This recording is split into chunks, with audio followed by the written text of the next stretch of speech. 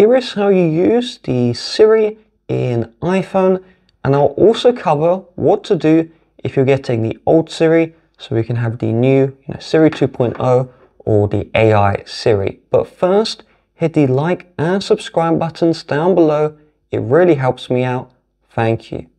So first of all, let's open Settings, then General, and then About.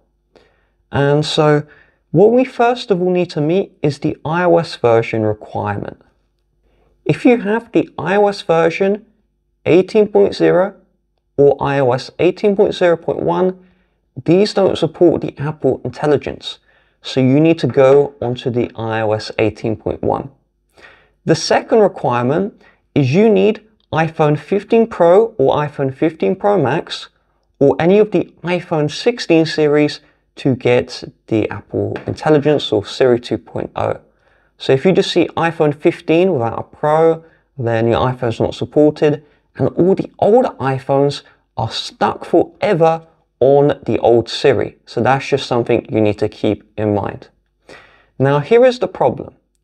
How do we get iOS 18.1? How do we get the Apple Intelligence, even though this is an iPhone 15 Pro Max, it's on iOS 18.1, but I have old Siri. So first of all, to get iOS 18.1, we head into the software update and we look for iOS 18.1 or newer.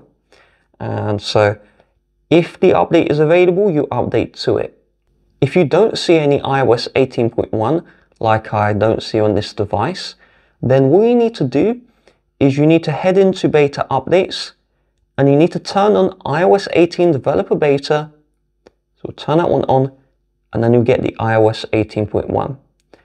You need to manually enable the beta updates in your iPhone settings using a website. It's Apple's website, but I'll have a video on how to do that in the description. It takes literally 1 minute, free to do, really easy.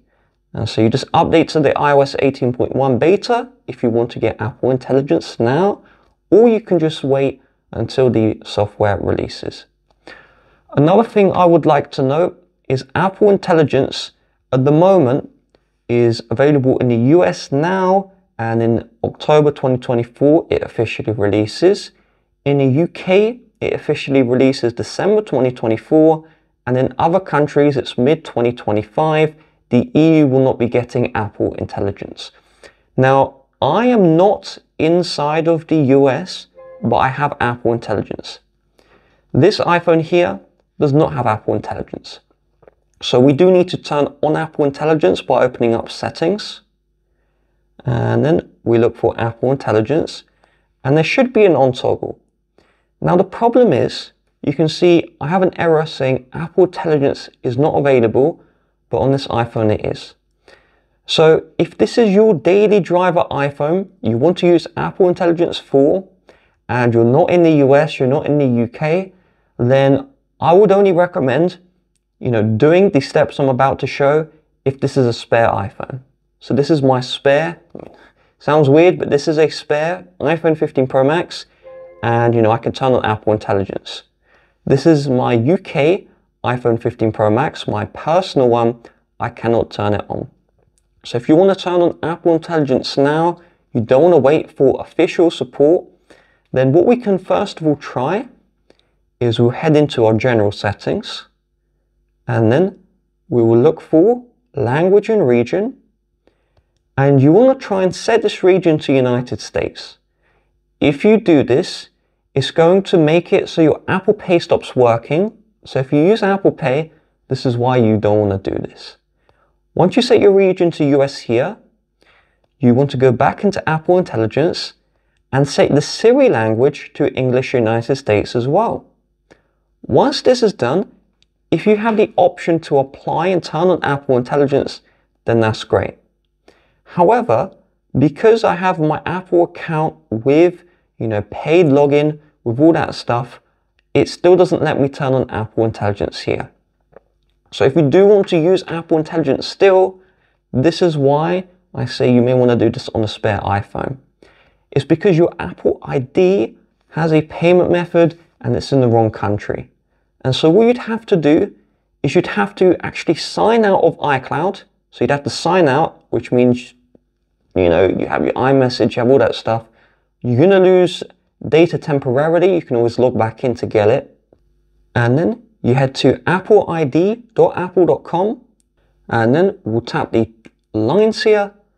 And we need to create a brand new Apple ID, which is set to United States and also has age of 18 plus. So you just enter in your information here.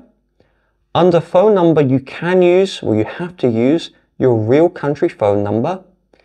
If it asks for address, you'd search for a fake address generator US, and then you would use the United States fake address information so that you can complete your Apple ID using the United States region. And then you'd sign into that Apple ID like this, and then you'd be good to go. You could also change your country or region of your existing Apple ID to United States.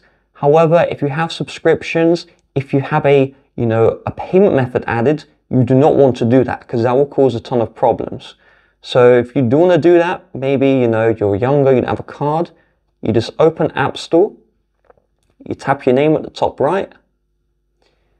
We then are going to tap on our Apple account. And then under country or region, you tap on this one. And then you can, go in here, you can change your region to United States. And you just use that US fake address you enter in there. And so this is just how Apple has made it. They've kind of artificially blocked who can use this feature, who cannot. There's nothing that I can do on my end to help you get this feature if you don't have it. But if you do have this feature and it's on, you can long press the power button, you get that new animation, you can ask any request you would like. You also have other Apple Intelligence, like you have cleanup in the Photos app, so you can remove background, do all this cool stuff. It's really great. And yeah, so hopefully this video helped. It's confusing because Apple have made this confusing.